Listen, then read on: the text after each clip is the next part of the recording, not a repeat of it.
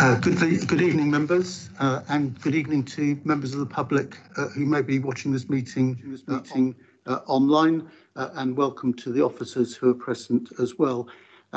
This is our first live meeting of the Audit and Governance Committee since the beginning of last year. Could I just check that everybody is entirely comfortable with the arrangements before we begin? Thank you very much indeed.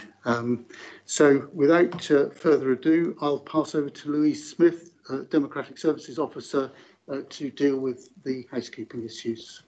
Ms. Smith. Thank you, Chairman. Please note that this meeting of the Audit and Governance Committee is being recorded by the Council for live broadcast and will be published on the Council website for a minimum of 6 months. The meeting may also be recorded or streamed for live or subsequent broadcasts by members of the public, although ultimate discretion in this matter lies with the Chairman.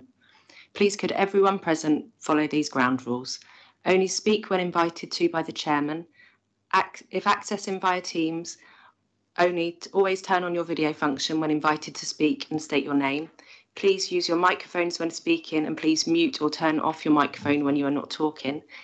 If accessing via Teams, please use the raise hand feature if you would at the top of the bar if you would like to speak. And if a vote is required unless in relation to agendas items 3 and 4, then the Democratic Services Officer will call out each committee member's name in turn, starting with the Chairman and Vice Chairman. Please respond with for, against or abstain. For those in the room, please note that if a fire alarm sounds, please exit the building by way of the nearest available signed exit route and make your way to the ground floor of the multi-storey car park. Finally, please ensure background noise is kept to a minimum and mobile phones and other devices are switched off or turned to silent for the duration of the meeting. Thank you. Thank you, Ms. Smith. Could I ask you please to take items 1 and 2 on the agenda? Yes, Chairman. There are no apologies for absence and therefore no substitutes. Thank you very much. For item 3 on the agenda, I shall defer to the Vice Chairman. Vice Chairman. Thank you, Chairman. This is the time of the year we need to re-elect or elect a chairman. Are there any nominations? Yes. Councillor Field. Thank you, Vice Chair. I'd like to nominate Councillor John Beasley for the position of Chair. We have a second. Thank you. Those in favour? Oh, sorry, I beg your pardon. Are there any other nominations? No. Okay. I think by default you're re-elected Chairman. Well, thank you very much indeed, members, and I shall do my very best during the coming year to serve the purposes of the Audit and Governance Committee and to ensure that the progress that we, I think, have made over the last year is continued, both on this and indeed the constitutional issues which we're dealing with separately. But thank you for your support and the way in which you help me to conduct the meetings. Takes us on to item 4 on the agenda, which is the election of Vice Chairman of the Audit and Governance Committee. Are there any nominations? Councillor Anne Filer, seconder. I'd like to propose Councillor Lawrence Williams as Vice Chairman. Thank you very much. And seconder? Yes, I'll second that, Chair. Thank you very much, Councillor Fear. Are there any other nominations? There are no other nominations. In that case, Councillor Williams, you are re-elected as the Vice Chairman. Thank you very much indeed, and thank you to members. Item 5 on the agenda, declarations of interest. Do any councillors have disclosable pecuniary interests or any local interests on any item on the agenda?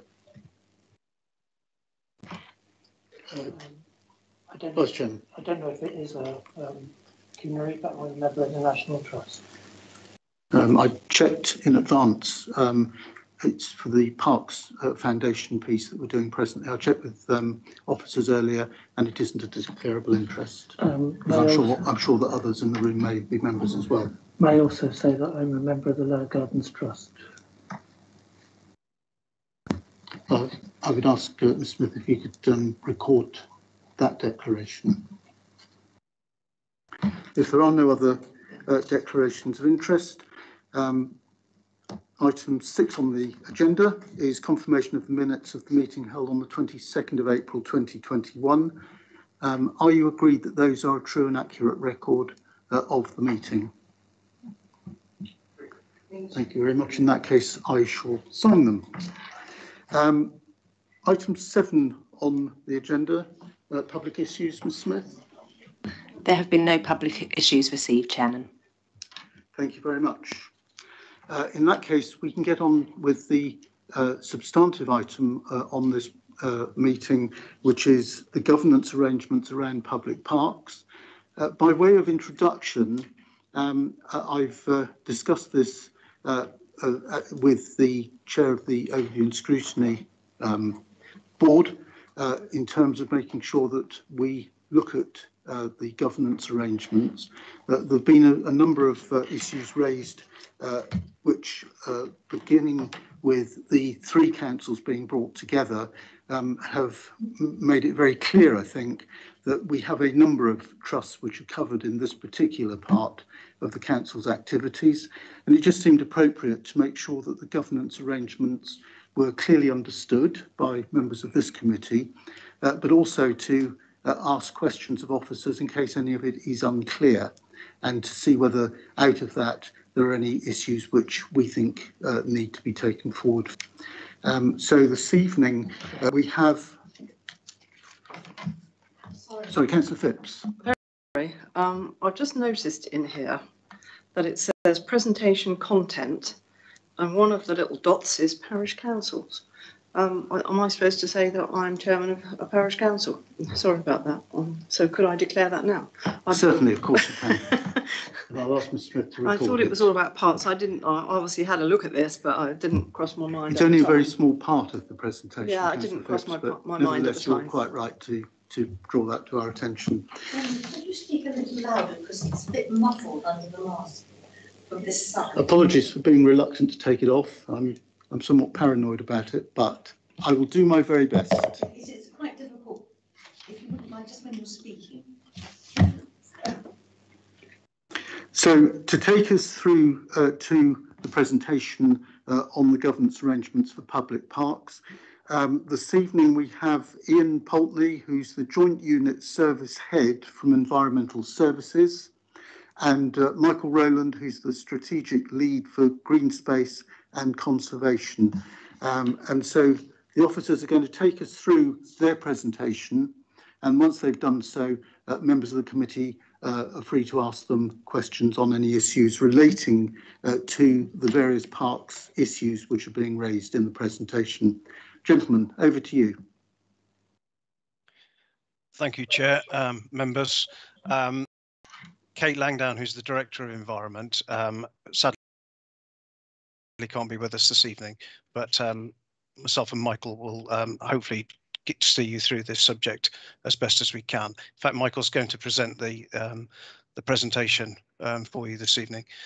Just before we start, I think it's probably worth pointing out that Michael will be shortly leaving us. So if you have questions for us, particularly Michael, it would be good to get them in over the next couple of weeks. And with that, Michael, I'll hand over to you. Thank you.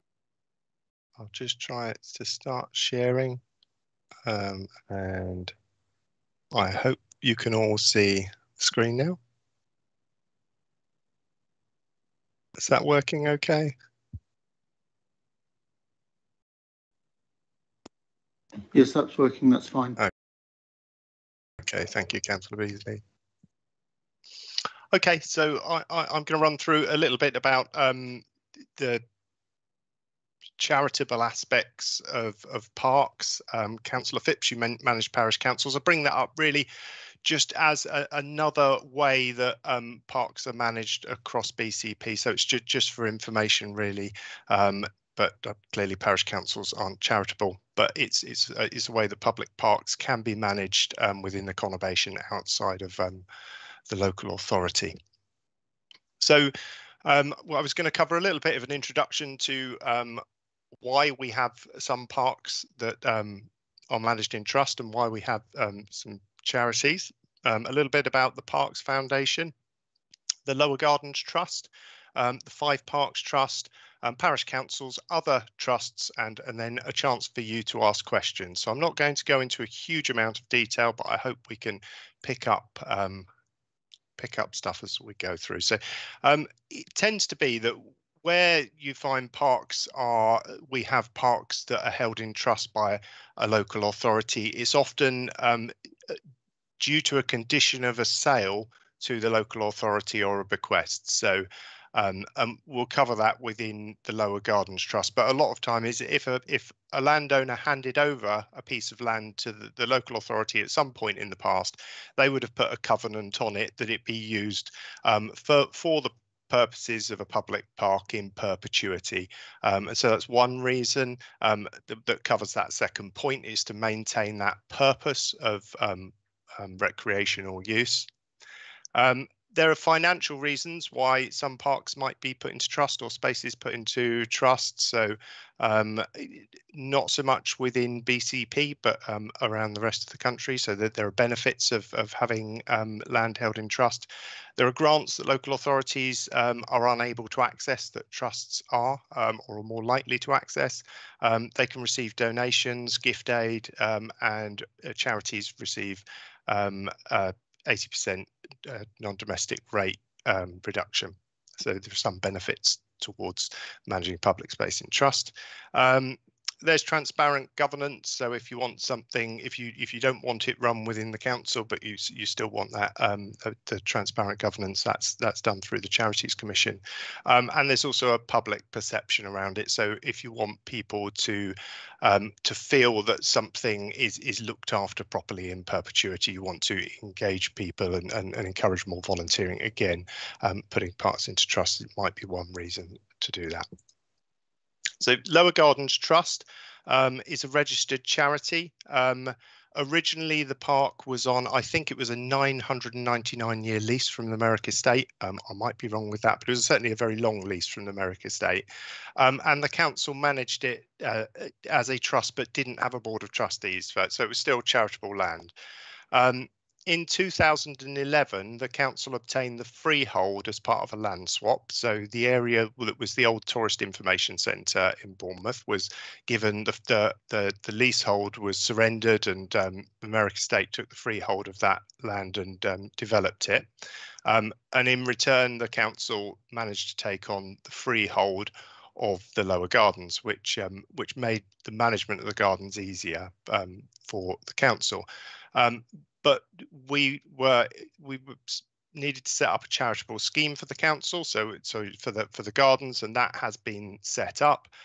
The land within that trust also includes the footprint of the Bournemouth Pavilion.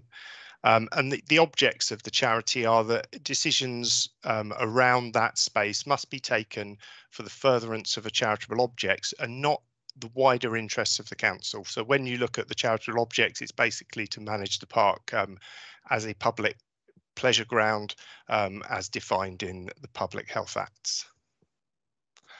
Any surplus funds that are generated from the Lower Gardens are to be reinvested in the space, and the governance. So the trustees of that charity are all councillors within BCP now, but that governance is delegated to a board of trustees, which is made up of 4 councillors and 3 co-optees, and those co-optees are members of the public who apply to join the board. And that board then that meets on a regular basis, or is intended to meet on a regular basis, and makes decisions that are then recommended on to council, to cabinet and full council for the management of that space.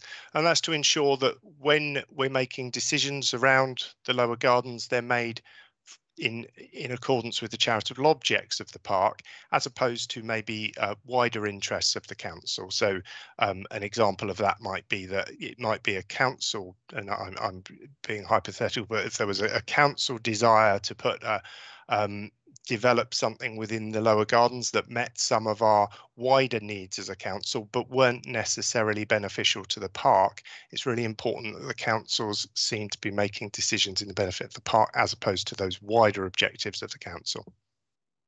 The park's got an adopted master plan and management plan, and those have been through the Board of Trustees, and that helps officers in the day-to-day management of the park and gives them that delegated responsibility to manage the site. Another of our trusts within the Bournemouth area is the Five Parks Trust.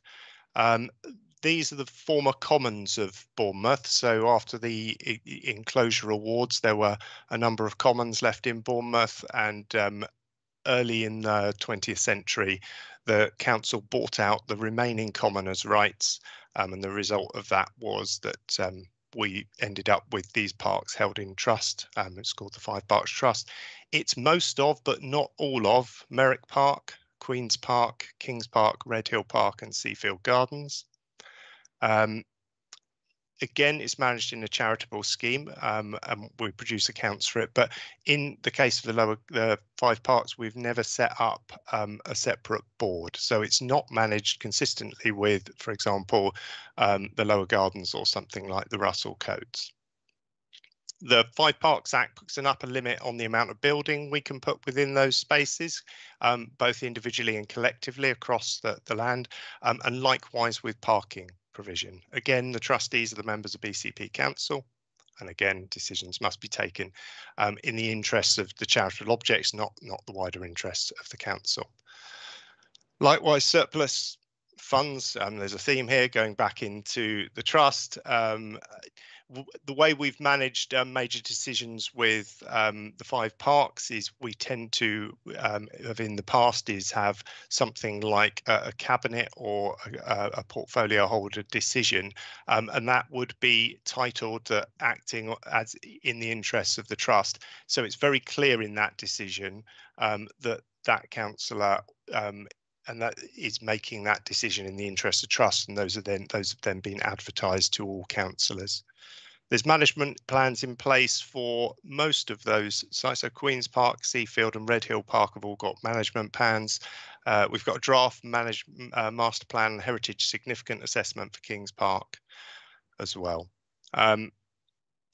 As a result of this land being held charitably, there's been a lot of work done in the past within the Bournemouth area, and that this resulted in, when we talk about those charitable objects, that park drives that had evolved into highways and then main roads. A decision was taken to close Kings Park Central Drive to vehicles in 1989, and later Merrick Park Drive closed in 2003. In both instances, the road was taken up. If you to take any of the land out of one of those areas of trust, you have to replace it with a piece of land that's of the same size and adjoining the park as well. So they're protected in perpetuity. So we've had on the decisions around access, we've ended up taking Attorney General advice, and we've had council's advice as well on those sites.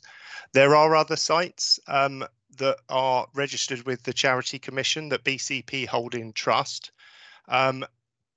We're working on understanding exactly where all these spaces are. Some of them were registered a long time ago and aren't particularly clear. So if you look at this extract from the Charity Commission's website, we've got one here that just says public open space or recreation ground. There are a number of those within BCP. So we're working to try and understand exactly which spaces these are, and we'll be able to, but in terms of the size of those spaces, we're not required at the moment to report back to the Charity Commission. So we're not being chased by the Charity Commission on those, but we will look further into exactly which spaces they are. In terms of the Parks Foundation doesn't own land. This is a charity that was set up with the assistance of a Heritage Lottery Fund grant in 2015 under a National Rethinking Parks Programme project. It's based on the idea of US parks trusts and foundation models. The idea being to help raise funding for public parks, and the Rethinking Parks programme was about recognising that many local authorities across the country have been struggling to find enough revenue to continue to manage parks to the standard that they would like to, and that this is a way of generating extra income and fundraising, tapping into philanthropy to improve our public spaces. So when the charity was set up, there are two BCP members of staff, or Bournemouth at the time, of 9 trustees. As Ian mentioned, I'll be leaving in August, so that'll be down to 1. But the Articles of Association stipulate that there's 2. And the reason that at that time we chose that they would be officers is we felt that it would be really important that the Parks Foundation be seen as politically independent. We looked at models of how the National Trust and the RSPB work, and that you see donations from people from across different political beliefs, and we didn't want, if we were trying to encourage people to donate to their parks, we didn't want it to be associated with any or politicised in one way or the other. So that was the logic behind there being council officers on board, and their chief idea behind that being that they would be there to advise other trustees. So the object of the trust is to provide and enhance the facilities and equipping of parks and green spaces. And now it's not just within Bournemouth, because the Parks Foundation's widened its charitable remit. It's within Bournemouth, Christchurch and Poole for the benefit of the community. And it also aims to advance public education in subjects related to parks and green spaces and provide leisure and recreation facilities and supporting welfare. And you'll find that those objects are remarkably similar to Milton Keynes Parks Trust, as they were the charitable scheme for Bournemouth Parks Foundation was based on the Milton Keynes Parks Trust model. So the Parks Foundation could own land in the future. It's just it is not owning land at the moment. It chooses to concentrate on projects to improve social welfare and on fundraising at the moment. It now employs 10 staff, several of those part-time, and it's working in partnership with BCP on the Future Parks Accelerator project, now funded by the Heritage Fund, National Trust and Ministry of Housing, Communities and Local Government. That's a £900,000 project to look at, again, it follows on from the Rethinking Parks work to look at ways, new models of managing parks for the future. And as I said before, the Parks Foundation doesn't own land or property, although it works with BCP through a memorandum of understanding alongside draft management and lease agreements on a couple of buildings.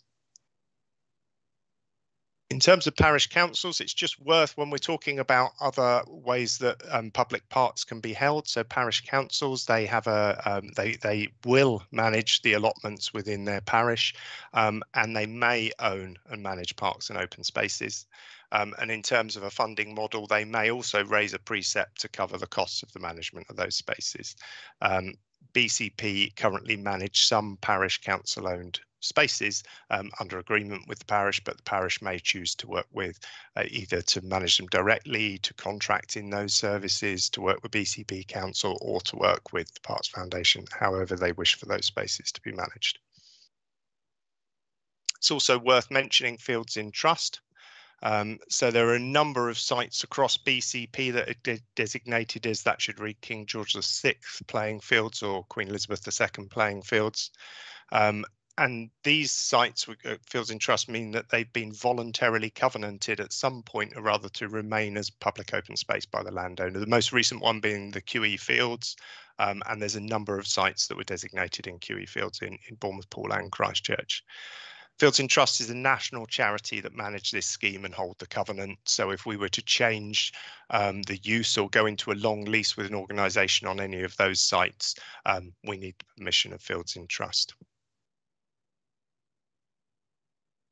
So just as a little comparison between some of those trusts, we've got the Lower Central Gardens Trust, Five Parks Trust, Parks Foundation. I've put in Russell Coates Museum here, and other trusts that we've picked up there, parish councils and fields in trust. So you can see which ones are landowners, leaseholders, have a board of trustees, have officer representation or member representation, are independent from the council, and produce sets of accounts.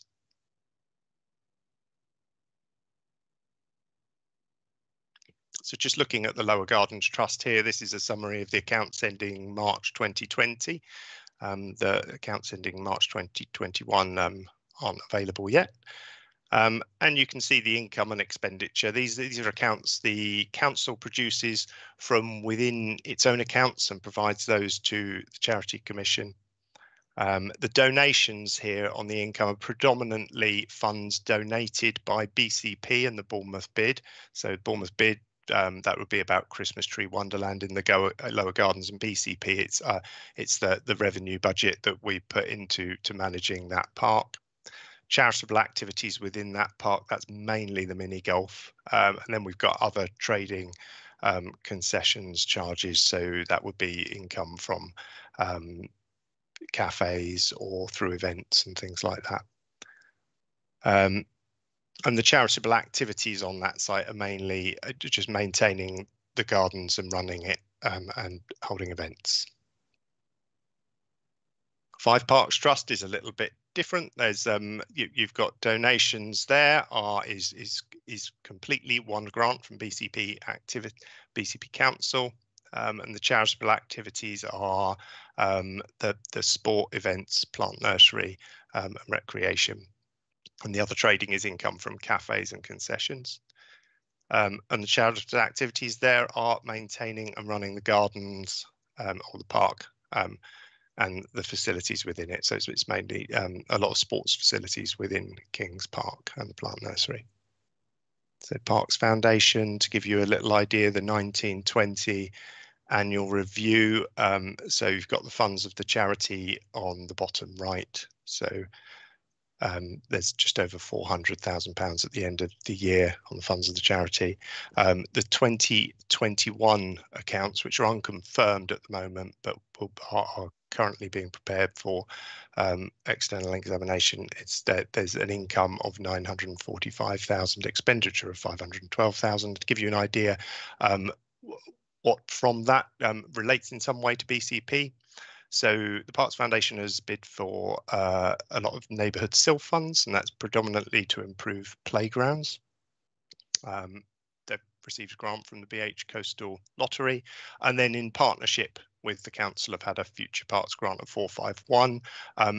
A lot of that money will go through the Parks Foundation, but wherever that expenditure on that project is spent by BCP Council, it is granted from the Parks Foundation back to BCP, so that there's a zero out term for BCP for that project. And I can't see, I'll just move something there. The trading income there is around 101,000, 102,000. So over the period of the Parks Foundation, since it was inception in 2014, it's raised about 1.8 million. Okay. In terms of external assurance, the charities accounts and annual reports are all submitted annually to the Charity Commission. So if you go to the Charity Commission website, you can find information on trustees, you can find information on accounts, whether accounts are sent in on time, all that sort of thing, and you can download those accounts. The Lower Gardens Trust and Five Parks Trust, because they're larger charities, their annual reports are externally audited, so the council pays for those to be externally audited. The Parks Foundation's accounts haven't yet reached that point, but they're assessed by an external examiner. But once they go over £1 million, I believe they will need to be externally audited. So some other examples of Parks Trusts. So Bristol and Bath Parks Foundation was based on Bournemouth Parks Foundation, and indeed we work with them to help form Bristol and Bath Parks Foundation, as is Parks Alive Cleveland and Redcar, again based on Bournemouth Parks Foundation. Urban Green Newcastle is something set up almost in parallel at the same time as Bournemouth Parks Foundation, with a slightly different approach. Newcastle had 90% budget cuts to their parks over the last 10 or 15 years, and were in a really desperate situation. They went through the process of working with the National Trust and putting £1 million into a project to work out how they would put their parks into trust to safeguard their future. And a number of their parks are now in trust with a tapering grant from the council and a charity, Urban Green Newcastle, who manage them on a long-term lease. An interesting model there is that they have an independent board of trustees, but that the members of that charity are the main bodies, or those sort of long-standing public bodies in the town. So the water companies, the universities, the council, CCG, those sorts of bodies. So that as members, they can oversee to ensure that the trustees are directing the charity in the spirit of how it's meant to be delivered. Milton Keynes Park Trust and Neen Park Trust are slightly different. They've been both set up on the basis of a large endowment fund. So they both own property. So Neen Park Trust is a single park. It owns a hotel, conference facilities and restaurants, and the income from that can help run the rest of the park. Milton Keynes Parks Trust has a property portfolio in excess of 200 million, and the funds from that each year help fund the management of most of Milton Keynes parks and open spaces. The Royal Parks is a charity that was relatively recently set up. There was a Royal Parks Foundation, and the Royal Parks was sort of set up a bit like a Quango.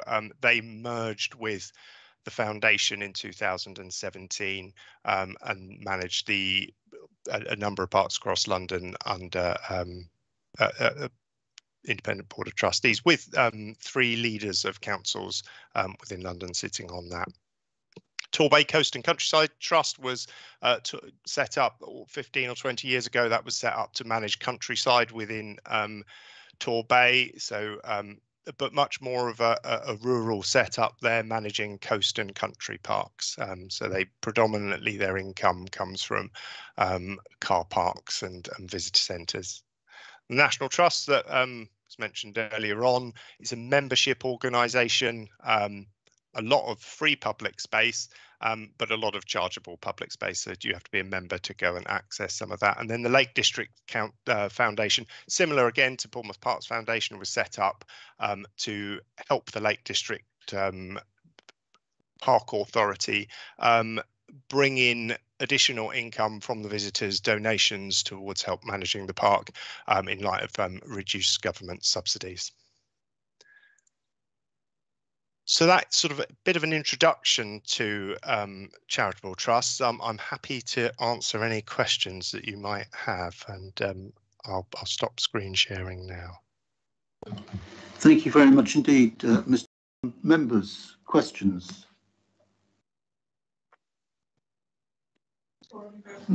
Councillor Phipps. Okay. Well, there's 3 lots of, well, 3 different parks I want to ask questions on. So shall I just start on one, then hand it to somebody else and perhaps come back or something? So the first one, which you started off first with, was the Lower Central Gardens. And you've got a board there of 4 councillors and others, yeah. And say it meets quite often. When did it last meet, and are there any records of what happens? Are the minutes or anything like that in the public domain? Just wondered what happened with that. How does that work? So the Lower Gardens Trust hasn't met since we've become BCP, but until we were BCP, it was meeting 3 times a year. It's met since 2011, I think, up to probably about 2017. The minutes were handwritten or taken through and typed up and put up as PDFs, and since then they've been recorded at the town hall. So between probably about 2017, 2019, they were recorded, and at the town hall they will be on the council's website. And the reason it hasn't met since 2019 is it's around resources and organising the governance of it. We have a new governance system, and we need to organise how meetings will be convened in the future. Okay, shall I carry on, or I think it'd be better if you can do your questions and then I'll go to Councillor Just Hyler. carry on, yeah. Yes. Okay, thank you. Sorry, it might take a little while. Okay, and you, presumably yourself, is that correct? You're the CEO of that one?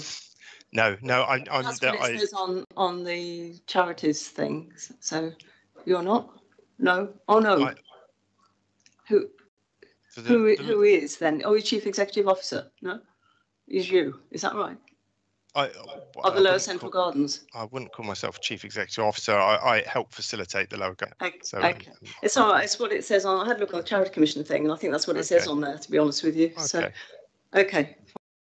Fine. Right. So that is the Lower Gardens one. Going into the 5 Parks Trust, you say, I think you said there were no separate board members on this, and then it says on the thing on the presentation that the trustees are BCP council members. So how does that work? Because this is one where it says, I think the chief executive officer is an officer. Is it Andy McDonald? Right, I'll pull it up on another screen. So there's no councillors on this, is what I'm trying to get at, because at the Lower Gardens, Bournemouth, there was, and yourself as an officer and others. On this one, there doesn't seem to be a board, but there just seems to be what is put down as a chief executive officer, but nobody else. So how I'm just trying to get at how does that work? Okay, so for both charities, the trustees are all councillors representing BCP, so all of them. In the case of the Lower Gardens Trust, a scheme has been set up by the council, and that followed the deal with the Merrick Estate, and it was part of that deal with the Merrick Estate that we would set that scheme up. And so a scheme was formed at that time to delegate from full council the management or the governance of that site to a board of trustees, and we set up that scheme similar to the Russell Coates scheme, that there would be a number of councillors and some lay members that would form the board. However, those, in terms of, they don't replace the trustees. What they do is they make a recommendation to cabinet, which goes through to council. So when council vote, that is when decisions are made, but the decision making is delegated to that board of trustees. We have never gone through the process of setting something similar up for the parks, for the 5 parks, but where we were to make a decision that would be significant in terms of change for any of those 5 parks, so that wouldn't be, for example, refurbishing a playground, but if we were to make a significant change to one of those parks, a decision record would need to be advertised to ensure that all members got to comment on that decision, or that all members got to vote on the decision. It would need to be clear within that decision that that decision was being made as a charitable trustee,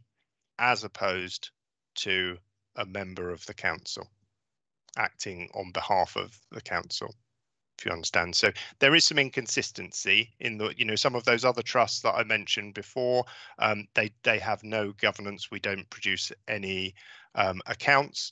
And if we were to look through every single deed of every single property that BCP Council owned, you would find that there's some inconsistency in the management of them. It will be a large piece of work to understand all of that. And yes, it has been picked up by this committee, and we will be working with legal services to look at a review of how we govern the charities to bring some consistency to them. Yeah, I think that was my point, that it doesn't seem very consistent, and to have all the councillors as trustees, I'm not sure when anything ever came through council to do with this at all. Maybe there were no decisions to be made. I've been around in the new council for a couple of years now, like everybody else, and nothing's come through as far as I'm aware. So I just wondered, like, who was running it. So presumably it's the CEO, if you see what I mean. So decisions, unless they're in terms of day-to-day management of the 5 parks or the Lower Gardens Trust, we wouldn't generally go to the Board of Trustees to ask to, for example, it would be crazy to ask you if we would tell you us to cut the grass, would be or to pick litter or to change a dustbin or something. If we were going to change the character of the gardens or undertake some significant works, it's that where we say, do you know what, something's changing, it's going to be different to how it was before, and at that point we would go to the Board of Trustees.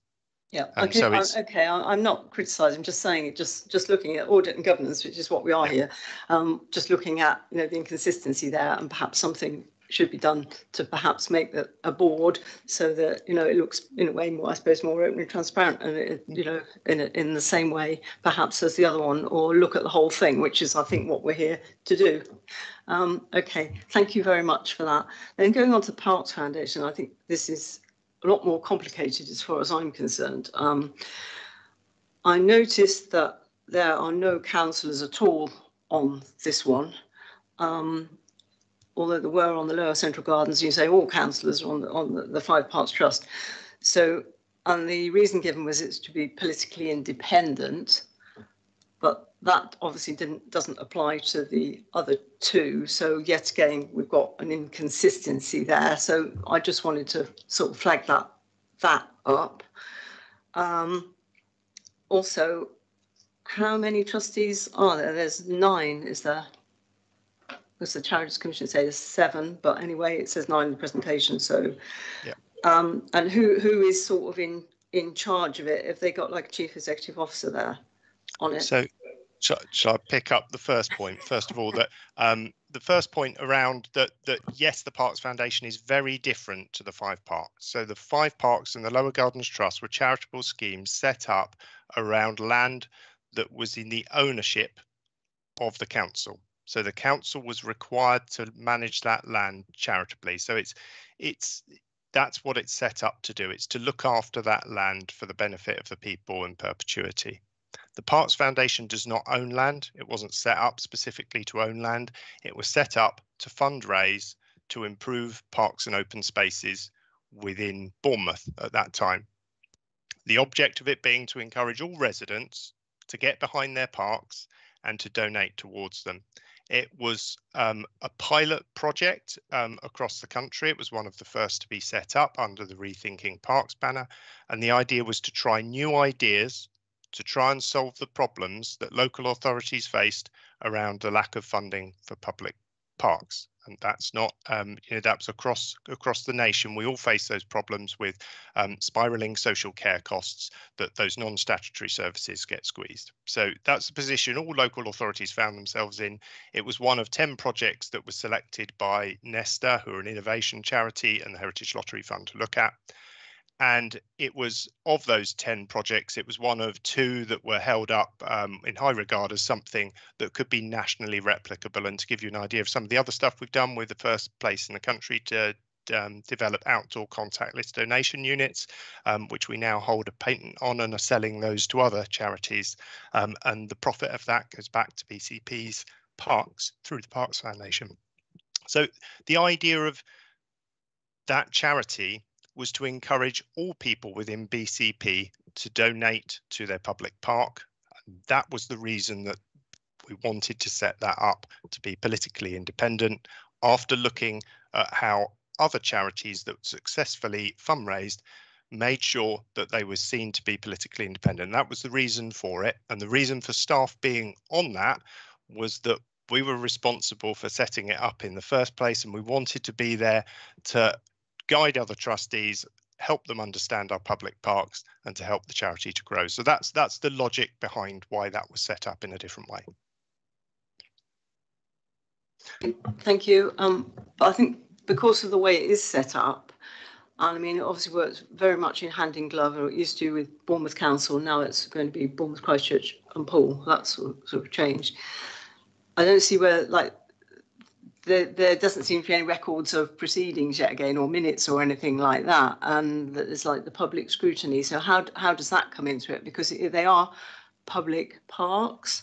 So I just wondered how that, you know, comes about, that any public scrutiny at all, or whether there should be. I mean, you know, and just going on to one other item as well is like accounts and things like that. Obviously, lots of work is done by the Parks Foundation for the council. So how does it work, you know, between the two organisations with funding? Because I don't quite get it. For instance, it mentions on here about the money from the lottery for the 700,000.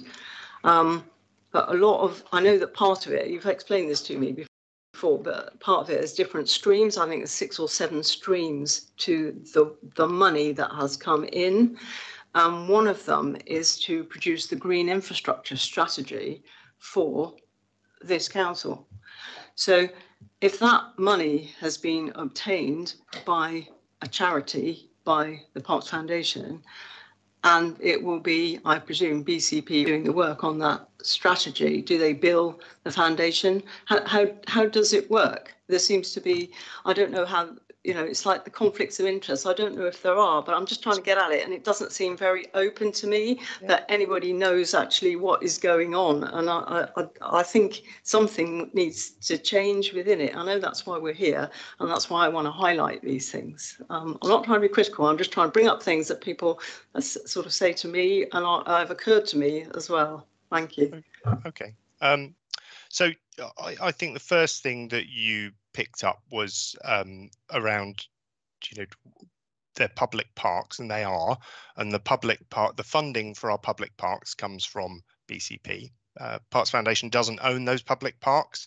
It may make grants towards BCP to improve those public parks, but the Parks Foundation isn't a public organisation. It's a charity, and it responds to and works within the guidelines of the Charity Commission. So minutes of meetings are not public, and you know, the public information that is required of a charity is on the Charity Commission's website, and it's all up to date and can be downloaded. So there's an annual report each year, and there's a full set of accounts. So all of that is done in the correct way, complying with the right governance for charitable bodies.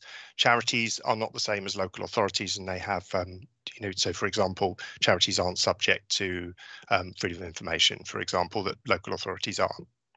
So that there's a difference there, and that's why those minutes aren't on public record. I imagine if members of the public ask the foundation for minutes of meetings, they may provide them. It would be up to the manager of the Parks Foundation working with the trustees to decide whether they disclose all of those to the public.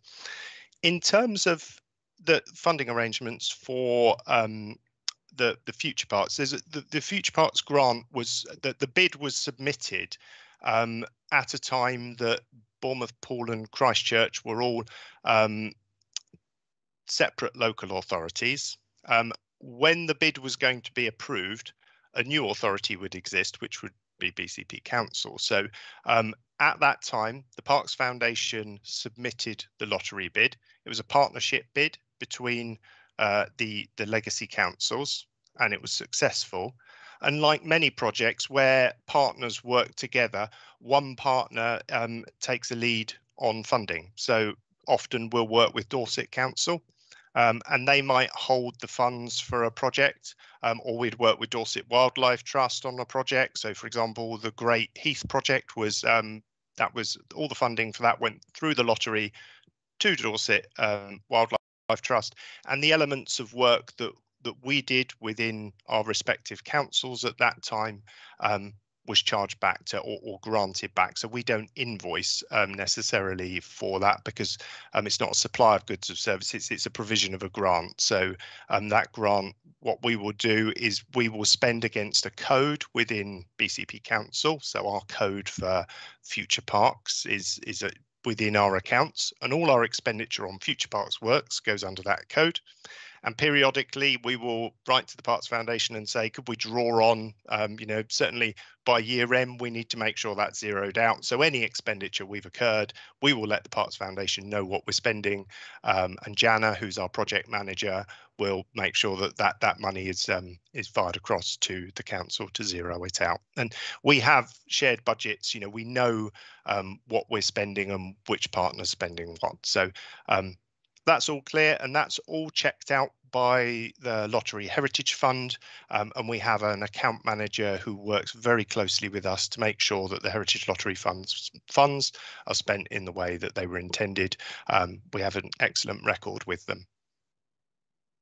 Okay, thanks. I will let somebody else have a go now, I think. But I just one final thing at the beginning. I think it was Ian said that we had to get any questions to you. Was it within a couple of weeks or something? I'm not, and I missed it. I'm sorry. What was that about? Are you going? I leave BCP Council in mid-August. I'm taking up a job with the Royal Park, so I'll be leaving. Oh, sorry, I missed it a little bit. Thank you for that explanation. So if we've got anything in writing we want to get to you, we just do it within the next couple of weeks. That was what he was saying, basically. Yeah. Thank you very much for that. Thank you for all your explanations. Thank you very much indeed, Councillor Phipps. Later in the meeting, I may well have some further questions about the Bournemouth Parks Foundation myself, because I share some of your governance questions about that and other others that we have. Councillor Filer. Yes, thank you, Michael. It was very clear, and I'm going to start with my fourth point, which was the Parks Foundation. And as you're in full flow on that, I'd also written on my piece of paper, why no member representatives? And it seems to me that it goes hand in hand with everything else which does have member representatives on them. If you're raising money for the use in the parks, how that money is spent surely should be going through the other channels, the recorded channels coming to the town. You said it was all clear and above board and all done properly. I've absolutely no doubt at all that anything you do is absolutely clear and above board and proper, but it's not. It's a little bit opaque. So I was really, when this Parks Foundation was first mooted, and the wonderful film was produced for that. And it was very exciting, but I sort of haven't heard anything else about it. I thought it might have died a death. So it's not very there in the public agenda. And I assume you're raising. Has there been a good take up for that? And are there many members of the public who are contributing either time or money? So that's my first question. Okay, so we're working. So one of the reasons we work to set up the Parks Foundation is there's some things that the council's able to fund itself through developer contributions or through its own revenue or through borrowing, and there's some things that are more difficult for the council to fund. One of those things which we started off with was the aviary within the lower gardens that is something that I think in 2003 there was a plan to demolish it, and there was bit of public uproar, and United Taxis worked to with volunteers to take it on. It's been managed by volunteers since, but the building is very tired. It's not something that's easy to fundraise for. It was not something that the council had the money to work towards, and so the Parks Foundation started to work to raise funds for that. So the public put £1 into. We started to test the propensity of the public to be able to want to donate to public parks through that. So we have a talking parrot within the lower gardens that you can put £1 into. That's now changed into a contactless unit.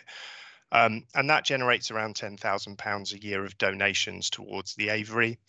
We hope to be in a position shortly through the Parks Foundation to provide a grant of £300,000 to the council to be able to help aviary with the building that's got planning consent for that site. So yes, it's been quietly getting on with fundraising for those projects. For other projects, it's been delivering Parks in Mind in Boscombe. Again, looking at working with people with mental health and wellbeing issues. So we work with general volunteers, we work with referrals, and we tended to do that work and target it in our most deprived parks. So looking at places like Horseshoe Common, Churchill Gardens, Niverton Gardens in your ward where we suffered from antisocial behaviour. And the idea was that Peter, who manages that, and that's been funded entirely through charitable donations and grants. It's now into its, I think it's 4th year. So it's secured through the Towns Fund funding for the next couple of years, and to bring the project through into Kings Park, works with a bunch of volunteers and adds above and beyond the maintenance that the council can provide in those spaces. They provided a grant for Niverton Gardens again for £25,000 for new play equipment that I'm trying to remember where the grant came from again, might have been from the Health Trust or something like that. But yeah, it's busy this year, should turn over around £900,000. It's so, for example, at Winton Rec, we had a disused cricket pavilion on the ground floor. It had been used as a youth centre. It was no longer being used.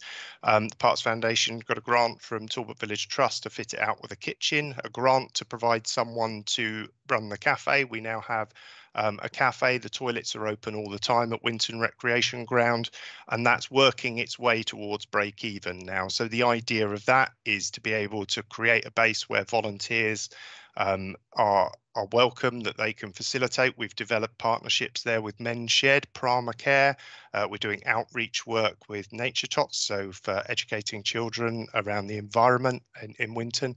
So doing much more stuff in urban areas. So yes, it's still busy, it's still doing stuff, and so far every year its turnover has doubled from when it was set up. So you're very welcome to, I would ask any members that if they wanted to come along to Winton and see the work they were doing, or they wanted to see the work that we're doing in Boscombe with through Parks in Mind, I'll very much welcome that. And if we can get the Avery finished, I'll welcome you all to come to the opening.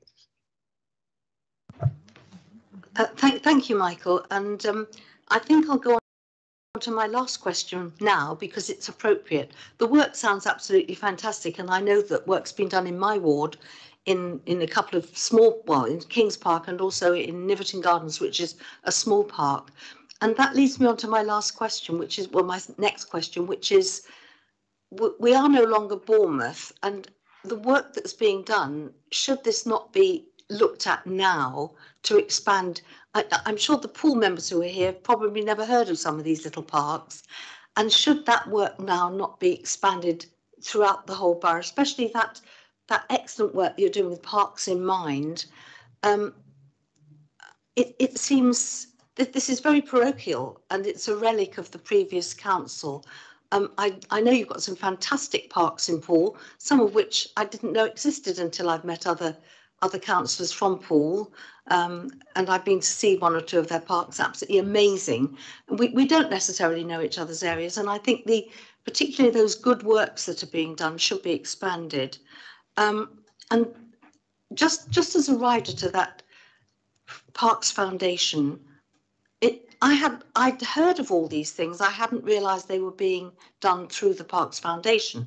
I'd heard of Parks in Mind, and I've heard of some of the other things. Excellent work. So without a member, it doesn't have to be. Most external bodies of the council do have a member who sits on that body and at least can report, or should be reporting back some of these excellent works that are going on, because if we don't know about it, we don't know about it. So we're not aware of what is happening. So I'd have thought that probably it won't be under, well, it won't be under your aegis, but I think it's something that should be looked at to expand throughout the whole of BCP area, where wanted. Could I interject? Yes, please. So we have, the Bournemouth Parks Foundation is no longer called Bournemouth Parks Foundation. It is now called the Parks Foundation. Last week, we as Poole Park opened its latest playgrounds. We've got a contactless donation unit that's gone into Poole Park. There's £50,000 of neighbourhood seal bid for Poole Park Railway through the Parks Foundation too. And we're operating 3 pilot parks where we're testing new management for public parks. One of those is Alexandra Park in Poole, where we've got an activator working. Similarly, Waterman's Park in Christchurch, along with Winton Recreation Ground in Bournemouth. So we are working through this Future Park project to ensure that there's consistency across the conurbation. I've got one more question and then something else to say. In the beginning, you were talking about, well, I think it was on the slide, that the open spaces are for the recreation and enjoyment of the public.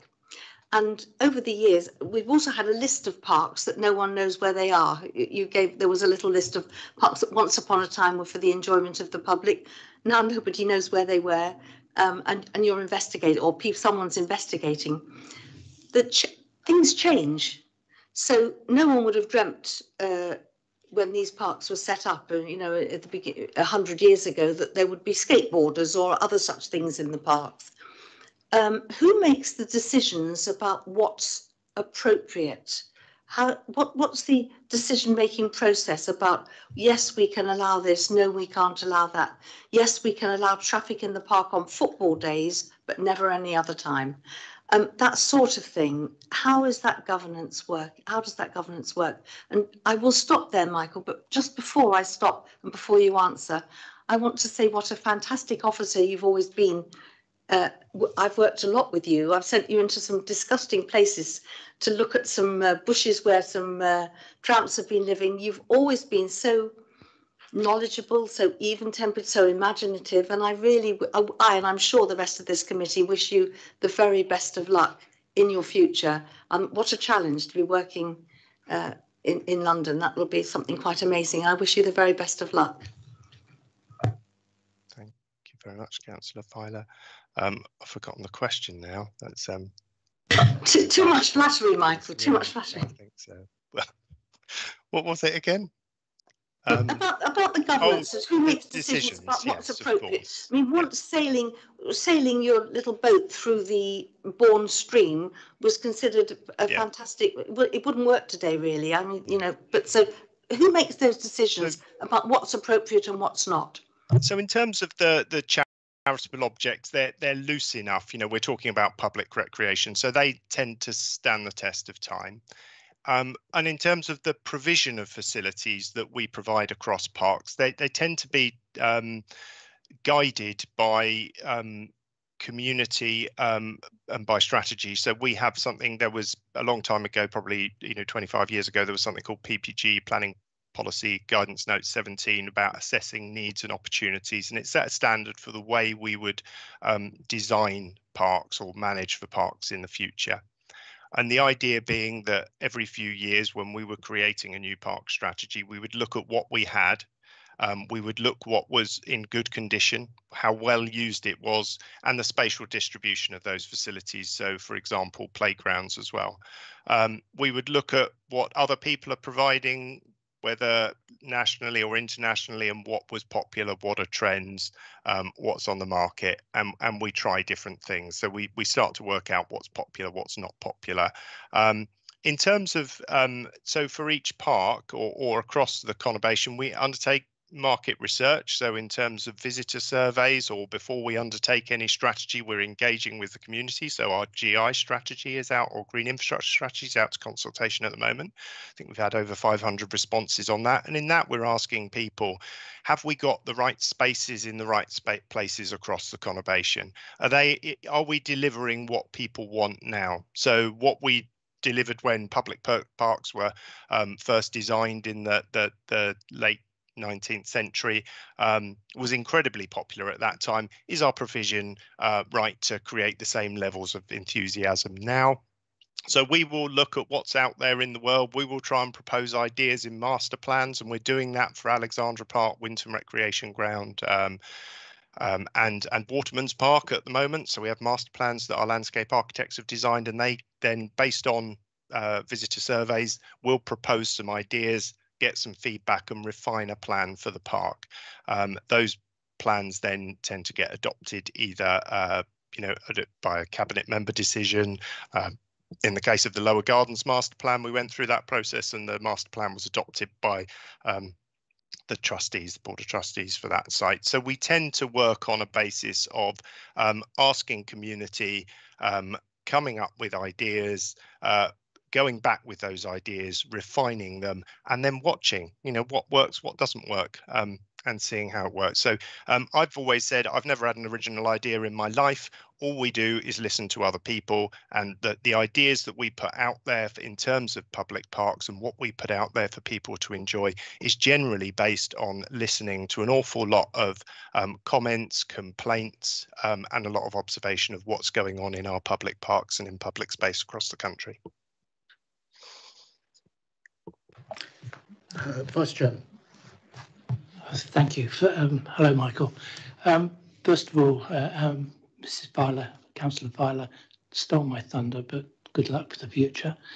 I've got two questions. The first one is regarding decision making. How much does the portfolio holder for parks have to influence the whole gambit? That's my first question. So in terms of decision-making protocol, or I mean, we've got standing, a set of orders in terms of the level of a decision that I'm entitled to make, or my boss Ian is entitled to make, or director, executive director, or portfolio holder, or what would go to cabinet. So there's the sort of set out in the council's procedures around how we make decisions based on the number of wards they affect, or the financial size of a piece of work. But in terms of, I would say it's the community that decide what goes in their parks. We then present those ideas back to the community. We'll then present them back to the portfolio holder. So, for example, our something like our volunteering strategy that we've just developed has been developed through talking to volunteers and understanding what they're happy about, what they dislike, drafting a volunteer strategy, going back to those people, and then when we've refined it, we'll take it to either to our director or to our portfolio holder to adopt it. So I would never sign off something like that, a strategy like that. If we're looking at building something, generally it will go to, depending on the scale of the decision, either to cabinet or the portfolio holder decision. But from my perspective, it's day-to-day stuff that I'll make decisions on financially. So that in terms of our revenue budget, everything else, any capital program works will go through the correct decision-making process. Thanks, Michael. The other question won't surprise you. I've been a member of the Lower Gardens Trust also since BCP's been formed, and we still haven't had a meeting. You and I discussed this a few weeks ago, and I expected something to have happened in the meantime, and nothing has. When are we going to meet? I've got to talk to Democratic Services about the process that we need to go through to be able to hold a meeting. I mistakenly followed the process I followed in Bournemouth, and that's not the process that we need to go through now. So I need to have a conversation about how that we go through the correct process that the council wishes to use for the Lower Gardens Trust. So I have I've drafted reports, and I'll talk to Democratic Services. Whether it'll be me that continues that or not, I don't know, but we'll work on that to get something scheduled shortly. Thank you. Councillor Fear. Thank you, Chair. I have a couple of points, if that's okay. It's related to the other BCP trusts that's been listed in the presentation. I just wondered if there's anything more you could add to that. And just the follow up to that, it would be what will happen when these spaces have been found and everything's been sorted? And also after that, going forward with those trusts, will there be more councillor involvement because these are new and we're not quite sure which bits of land and what? So it's just kind of understanding more of those coming down the pipeline and what engagement ward members will have and also members of the public will have. Thank you. So we will have to, I guess, looking at the governance of trusts that we've got, so whether that's Lower Gardens, Five Parks, Russell Coates, whichever charity we hold, and those other spaces, we need to do more work. We need to work with legal services. My own thoughts would be that it would seem unnecessarily bureaucratic to have numerous trusts with the same objects within the same geography. And in those sorts of instances, you look at Charity Commission guidance, they wouldn't encourage two charities to work to the same objects in the same area, and you would consider merging those charities is one possibility to look at. If you look at, so for example, the cost, and I'm not talking about the Parks Foundation here, I'm talking about the charities that wholly own land, so it's the BCP charities. That there's a cost to producing the accounts that's met by the public purse. There's also a cost of auditing those accounts that the council has to bear. And it would make sense if they all share the same charitable object to merge those trusts into one. That's my own opinion, rather than anything that's come out of legal opinion or that of either senior officers or councillors. It will be a piece of work that needs to be undertaken between council officers to make recommendations in the future to councillors on how we might better manage those trusts more consistently and more effectively, so more of the money that we have as a council is spent on improving facilities rather than something like auditing accounts. We need to make sure that we're still auditing the accounts, but perhaps we're not auditing huge numbers of accounts at the risk of putting less money into public facilities. Thank you, Chair. I do agree with some of what you said, and obviously I don't want to jump the gun until that piece of work's been done. But I feel if that's the kind of road we go down, then a vessel of what councillors feeding into that would I think benefit, because obviously it makes sense having those other places put into one trust. I agree of the efficiency on that. But because of the variety and where they're located, I think there would have to be some other input from other members. Just moving on from that, just a couple more points. I see under the slide with the other example of Park Trust.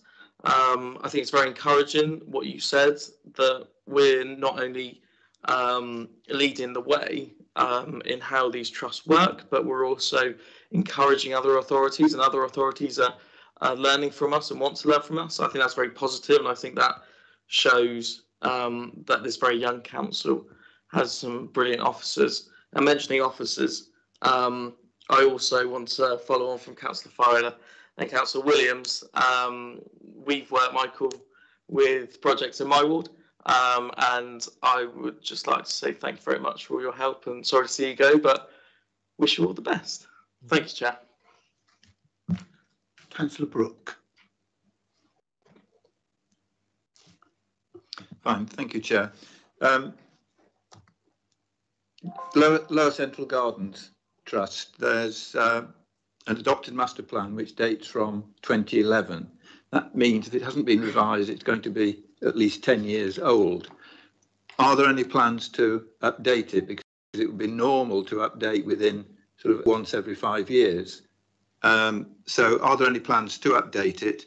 And if so, what sort of things will be taken into account with regard to that? And secondly, there's a management plan which delegates day-to-day decision making and approved development to BCP officers. Can you give us some examples of approved development, and shouldn't members on the board and the councillors actually be involved at some point in deciding or approving the development? Yeah. So the members do, where we got approved developments, that means we've taken it past members of the board. So, for example, something that wasn't on the master plan that we've taken to the Lower Gardens Trust and they've approved is delegated to us to get on with. So for the example, the Avery, we worked with and Picnic Park Delhi, which is the cafe next door. In both instances, we worked with members. We sat down, we talked through different designs with them. So they're all very heavily involved in that process. So yeah, and in terms of looking at the master plan, we work with members throughout that. In terms of the master plan being too old, it's 2010. It takes a long time to implement them. We're still working on delivering everything from that plan. So when we've got through it, if we've got the funds, we will look to develop more. I think in terms of priority for us at the moment across BCP, there are parks without master plans or management plans, and I think Lower Gardens having a master plan 10 years old is better than not having one at all. So our priorities at the moment are certainly looking at spaces like Whitecliff and Beta in Harbourside. That it's really important that we plan properly for those spaces. And when we plan properly, it means it's more likely we're going to achieve grants for them. So that master plan was prepared for a lottery grant some years ago. We weren't successful with that grant, but it's allowed us to inform the better development of the gardens. We undertake visitor surveys periodically within the Lower Gardens, and what we're finding is that we're going in the right direction in terms of satisfaction with the facilities that people were less satisfied with in the past, so such as catering, where we introduced street food corner or rebuilt what were blue plastic kiosks into Purbeck stone, first green roof buildings in Bournemouth within the gardens there. So yeah, members involved in all the design all the way through, and we work with ward councillors on any significant changes to their parks. Fine, thank you for that. Just a little bit concerned in terms of the master plan being 10 years old. I would have thought that there would be a need to update as demands change, as conditions around parks change, activity requirements change. Surely it ought at least to be looked at in terms of updating them. So, Councillor Brooke, I would love to, but we don't have the resource. I'm afraid, being honest, I mean, we were talking earlier on about the resources available for local authority under the pressure that we're under. We have to prioritise, and if we've got a master plan that we haven't yet completed delivery of, and we're still working on that, we work towards a service plan that is signed off by our portfolio holder that directs our work for the year ahead. And that's based on a very long list of priorities that are narrowed down to those things that we think that we'll be able to financially achieve and that will have the biggest impact and are in line with our adopted strategy. So, and in terms of BCP, we're working on that strategy framework at the moment. So we've already brought through a playing pitch strategy. We're working on a sports facility strategy. We're working on the GI strategy. All of that will inform where we best prioritise our time with the resources that we have to make the biggest impact for our communities. Okay, fine. Thank you for that. Thank you, Chair. Councillor Brown. Thank you, Chair. Yeah, a couple of questions, Michael. Firstly, a couple of questions on Lower Central Gardens Trust. In the presentation, it says about governance is delegated to the Board of Trustees, 4 councillors and 3 co-optees. Though on the Charity Commission website, it just shows 1 trustee of BCP Council. So just to understand that Board of Trustees, they're not properly recognised charity trustees by the Charity Commission. They're just a board of a sort of membership board that oversees it, but the one recognised charity trustee is BCP Council. Is that right?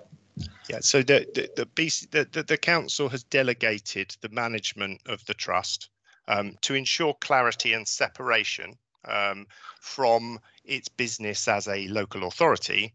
It's set up a board of trustees. It's introduced an element, 3 lay trustees to give balance, but the weight of the Board of Trustees is still with the members. And those members will make recommendations, so they don't make decisions, they'll make recommendations to Cabinet and through to full Council.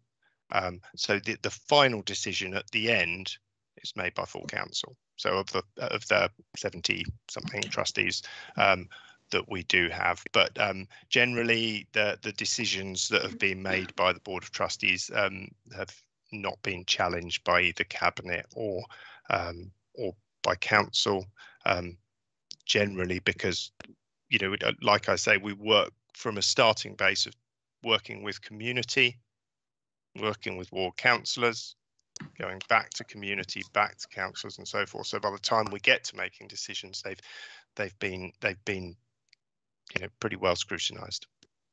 Okay, that's okay. I'm just a little concerned. Obviously, the way you term it, obviously, this Board of Trustees of 7 people make recommendations, and then the decision is made by BCP Council. Because I think legally, obviously, if you were on a board of a charity and you were making decisions, then legally you'd be recognised as a proper charity trustee. So I suppose it's just remembering that that difference, that actually they're not decision makers, they're just so Urban Green Newcastle have you know, have struggled with this as well, and in the end what they've done is set up Urban Green Newcastle as an independent charity, and they spent a lot of money on legal work getting to the point they did, where they put the parks into a trust on a long lease from the council, so a separate organisation, a separate charity, where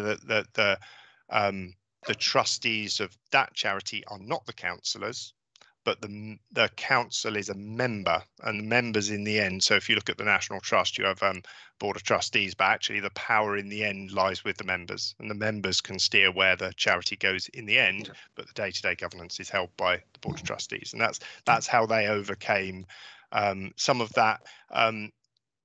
The difficulties in the clarity, but it's a difficulty that any local authority would have, where you've got business as a trustee of a charity, but you've also got business as a local authority, and it's very important when members are making those decisions that that we as officers make it clear to you that in the decision that you're making here, you're making it under the for the objects of the charity, and we need to set aside some of our perhaps our wider objectives as a council. Doesn't mean they can't work hand in hand, but you do have to think of the park first.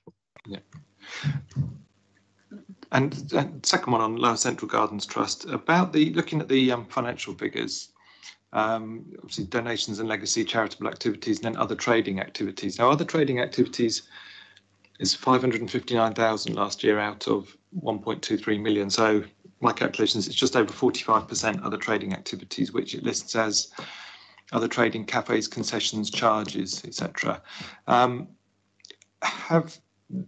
Has that charity taken professional advice on those trading activities? Because as a charity, if you're doing trading activities, you're exempt from paying corporation tax on those trading activities. But it's quite a complex area, and I've looked into it in the past. But typically, it's up to about 25% of your income can come from trading activities. There's primary trading activities, ancillary trading, non-primary purpose activities, those sorts of things. It's quite a complex area, but the Charity Commission, I think in their guidance, do advise that the trustees take professional advice about whether they would be liable for corporation tax on those trading activities. And at 45%, that surprises me, that other trading activities, it's not the same for the 5 parks, but for Lower Central Gardens Trust, I'm just a bit worried about tax exposure. You're going beyond me in terms of finance at the moment. I'm unaware that the Lower Gardens Trust would be exposed to corporation trusts being under the ownership of a local authority, but I don't know whether Adam or any other people within our finance team might know any better. But yeah, it's one for us to go away and think about. Mr. Richards is online, I think. Yeah, would you care to comment? Well, local authorities do not pay corporation tax, but clearly when we set up companies, and they potentially would have some corporation tax exposure. In regards to charities, we need to look at the arrangements very carefully to ensure that any corporation tax or any kind of liabilities are kept to an absolute minimum. Okay. One other question then, just a general question. Obviously, the primary income for these, well, Lower Central Gardens Trust and the Five Parks Trust is from donations and legacies, and the primary donation is sort of from BCP Council to fund what they do.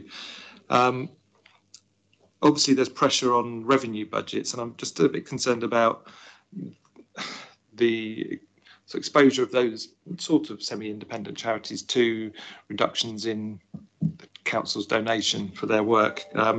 Just thinking back in Borough of Poole before, you know, that Upton Country Park was subsidised to a fair extent, but then with pressure on revenue budgets, it was looked to them to become, as far as possible, self-financing and reduce that sort of drain on revenue budgets. I mean, is that a risk for Lower Central Gardens Trust and Five Parks Trust, that those areas could be looked at to sort of, the sort of thing that's been looked at in other areas is like annual reductions in those sorts of donations and grants and contributions to those bodies, and what that would mean for the parks?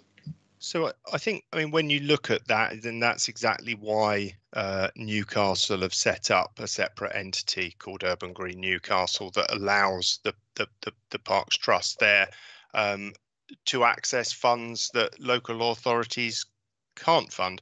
I think you do have to go back, though, a little while. If we go back to the formation of public parks, they weren't, they were a response to a public health problem.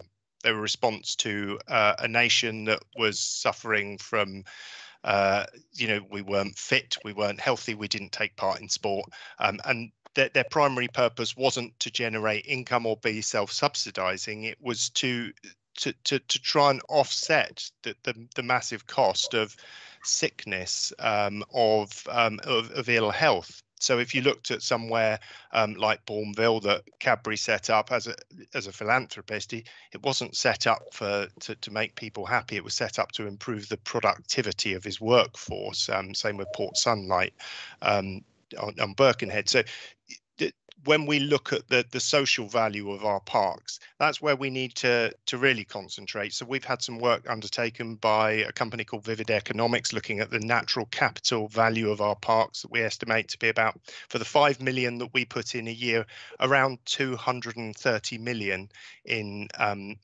benefits to the community, mainly around mental and physical health. And I think, yes, we can work to reduce the ongoing subsidy of parks, but we have to keep an eye on the benefit that parks give us, and how that for every 50,000 visits we generate to the parks, we think we can create around £1 million of social value.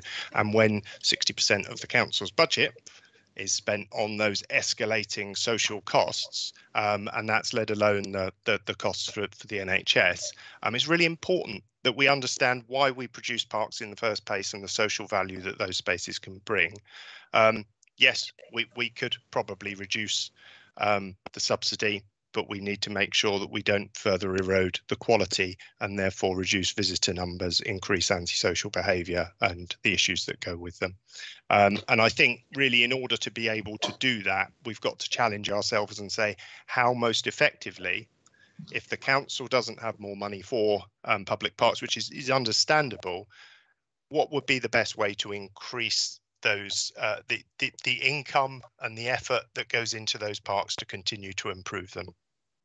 And that's why we're part of what's called the Future Parks Accelerator. It's some of the challenges we're looking at with 8 other local authorities across the country, and with National Trust, MHCLG, and the Heritage Lottery Fund. So yeah, difficult problem, but yeah, and we work every year to try and improve our revenue position, improve our income, but we've always got a mind on social fairness and making sure that we have space available to everybody, no matter how much money they've got or where they live within the conurbation. Thank you. Thank you very much indeed, Mr. Rowland. I did say earlier on that I had a question. We're running very short on time, I have a question, and then I have something I think the committee will support in terms of going forward. My question comes back to, I think, the issue raised right at the beginning by Councillor Phipps, which is the review of governance to make it transparent and more consistent, because that's coming across to me in responses as being quite a key issue in terms of the presentation. And most particularly the issue of the Bournemouth Parks Foundation, now the Parks Foundation. And what I still don't quite understand, I think, is the issue of the related income provided by BCP Council, for which there is no democratic representation. And that's the piece that really bothers me in terms of governance. Now, I'm not saying whether that's right or wrong, and it may be very fully justified. But when I see in there that, for example, neighbourhood SIL of 151,000, and ask myself, as I'm sure other members have a responsibility around governance issues, and we're bringing together tonight those so that we can actually understand them better. So what I'd like to ask is that, given that part of this came from the chairman of the Overview and Scrutiny Board, in terms of asking me about the governance issues around parks in general, and I suspect that actually if we don't ask for this, the Overview and Scrutiny Board will ask for it anyway, so the work will have to be done one way or another. I wonder if we could seize the initiative tonight to ask the monitoring officer to look at the consistency of these governance arrangements, to make sure that they are actually fit for purpose, because BCP, having been up and running for 2 years now, we are reviewing many issues, and governance is very high on those reviews. And to ask her to do that, I don't think it's a massive piece of work, actually, but it would be very good if it had your input before you leave the authority, because I fully recognise that you are the man with the greatest knowledge on all of these issues, and you will have an understanding of why we are doing it the way that we are, or how we might improve some of those. So what I think, with the support of the committee, I'd like to ask is for that to be undertaken as a matter of relative urgency in the short time that you will still be with us. And so we can then share with the Overview and Scrutiny Board the outcome of that, because I think members don't understand these issues quite as thoroughly as we should. I certainly didn't until I heard your presentation. I expect that applies to others as well, judging by the questions. And we'd really value if that could be taken forward, and for the monitoring officer to find in legal services an appropriate officer to work with you on preparing that joint report for us and for Overview and Scrutiny. So I think in terms of a recommendation, I think I've got, looking around the room without formalising it, I think I've probably got support from members across the committee for that work to be undertaken or to be requested. And I see that Ms Seiss is online with us. I wondered whether Ms Seiss, you could just make a brief response to that suggestion. Yes, certainly, Chairman. We'd be happy to pick that up. And I think there have been some discussions between Sean in my team and Michael already around this area. And we'll just broaden that out and make sure that a report comes back to you. Thank you very much indeed, Ms Seiss. Very much appreciated. Before we close the formal business of this meeting, could I just echo what has been said by other members across the room to thank you for the work that you've done over many years, and I think, worked with you during most of those in former Bournemouth Council and more latterly BCP Council. You are an extremely fine representative as an officer of the part of the authority's work that you have overseen for so very, very long, and you will be missed. I've got absolutely no doubt about that whatsoever. I know how many times I, and I'm sure many other members, have called on you to help deal with difficult circumstances, and you've always risen to the challenge and almost always managed to solve the problem. So could I thank you for that on behalf of all the committee, and to wish you all the very best in the future with the Royal Parks. I'm sure that it's going to be a very challenging role that you'll be taking up, and we know that their gain is definitely our loss, but I'm sure that you'll do well in the future, and we wish you all the very best. And thank you for all you've done in the past. Members, I will therefore close this formal part of the meeting at 7:35.